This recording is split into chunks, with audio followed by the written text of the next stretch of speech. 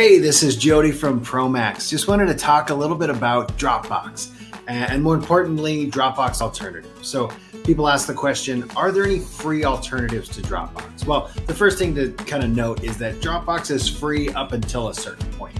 I've been using Dropbox for years without paying a dime. Whenever I get kind of full of storage, I just find stuff to delete and it works out.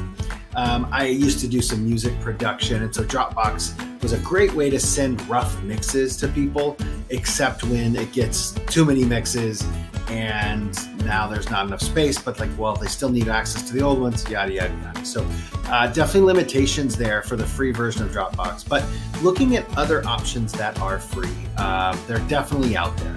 So here are a couple. Internext, great resource, check them out. sync.com, that's another free Dropbox alternative.